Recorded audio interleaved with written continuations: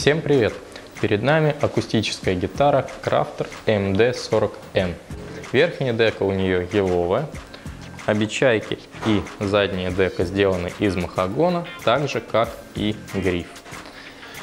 Накладка стандартная палисандровая, хромированные колки от фирмы Kraftr, капля интересной нестандартной формы. Также замечу, что вся гитара глянцевая, а гриф у нее сделан матовым, что смотрится очень выигрышно. Итак, послушаем, хорошо ли она звучит.